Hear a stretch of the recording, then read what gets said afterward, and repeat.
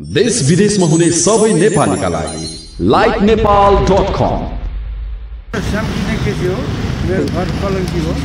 यो प्रहरी प्रशासन जस्तो संवेदनशील क्षेत्रमा पनि राजनीतिक हस्तक्षेपहरू हुन लागेको छ, भागभण्डा हुन लागेको छ। तपाईको विचारमा के लाग्छ, यो उचित हो कि होइन? यो त राम्रो होइन, किनभनेदेखि राजनीति हो। प्रहरी जस्तो संवेदनशील भनेको राज्यको एउटा अङ्ग हो, त्यो एउटा संरक्षक हो, त्यो अभिभावक हो, जनताको शान्ति सुरक्षा गर्ने काम प्रहरी प्रशासनको हो। तर के चाहिँ भने यहाँ चाहिँ त्यो राजनीति भन्दा पाउने के भनेदेखि यसले राम्रो गर्दैन, छवि बिग्रन्छ, राष्ट्रकै छवि बिग्रन्छ। त्यो कुनै राम्रो होइन। प्रशासन यो भने ठिक हो, सरकार पनि आफ्नै ठाउँमा छ, राष्ट्र एक ठाउँमा छ, सरकार एक ठाउँमा छ। किनभने राष्ट्र चलाउनलाई बनेको सरकार त्यो पनि निकाय हो। त्यो भएको हुनाले यो राम्रो होइन, त्यो ठिक होइन। हाम्रो त्यस्तै लाग्छ, हामीले अनुभव बुझ्यो अझ भयो कुराले गर्दा के लाग्छ, त्यो ठिक होइन। त्यो भागभण्डा गरेर त्यो गर्नु बिल्कुलै गलत हो, एकदमै गलत।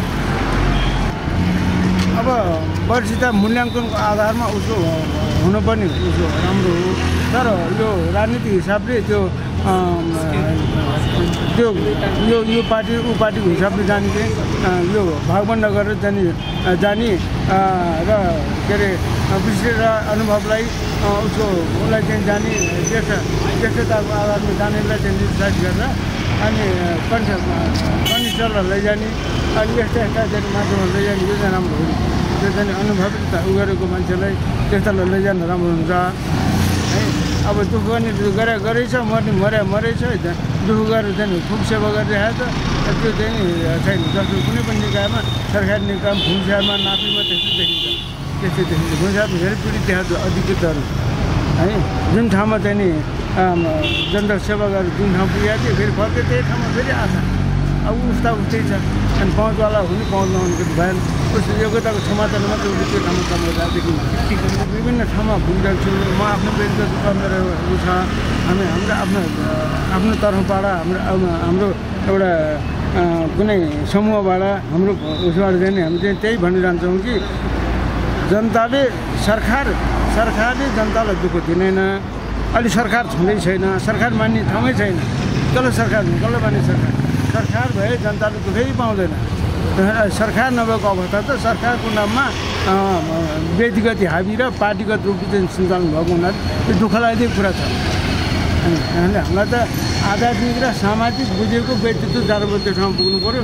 र नेताहरूले पनि आफू सक्षम छ भने सक्षम नागरिक पुग्नु पऱ्यो, लैजानु पऱ्यो ठाउँमा, छान्नु पऱ्यो। स्थानीय चुनावमा पनि होइन, ऊ असक्षम छ भने उसले कहाँ त्यो छान्न सक्छ र खुबी छ र उसको पछि लाग्ने झोलालाई मात्रै उसले चाहिँ अगाडि बढाएर देखिन्छ। अरू त सब पछाडि पनि तर हेर्नेले हेरिरहेको छ। यो राष्ट्रमा प्रहरी भनेको राष्ट्रकै संवेदनशील चिज हो। राजनीतिक गर्ने मान्छे अथवा पार्टीहरूले प्रहरी जस्तै सुरक्षा निकायहरूमा हस्तक्षेप साह्रै गर्नु मिल्दैन।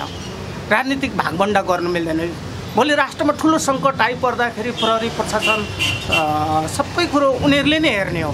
अनि अहिले चाहिँ राजनीतिक हस्तक्षेप गऱ्यो भने भोलि राष्ट्रको मनोबल गिर्दैन, जनताको मनोबल गिर्छ हो कि? मलाई चाहिँ त्यस्तो लाग्छ है। यो पुलिस प्रशासन भनेको देशको नागरिकको सुरक्षा गर्ने जिम्मेवारी ठुलो कर्तव्य हो होइन। अब यो राजनीतिक भागभण्डा प्रहरीहरूको राम्रो कुरो होइन।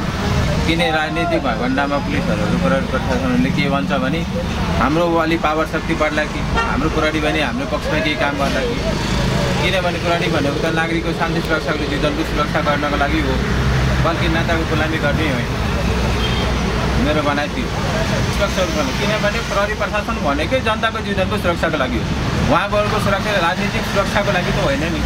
खास भनेको यो पुलिस प्रशासन भनेको हाम्रो जनताको सुरक्षाको लागि तिनीहरूको कसरी सुरक्षा हुन्छ, कसरी उनीहरूले कमाएर गर्न सकुन्, बाहिरबाट कमाएर कसरी सुरक्षा उनले सुरक्षित आफ्नो घरतर्फ पुर्याउनु भनेको उनको कर्तव्य। राजनीतिक भागभण्डाभित्र पर्नु भनेको देशको दुर्भाग्य नै हो, जनताहरूको दुर्भाग्य नै हो।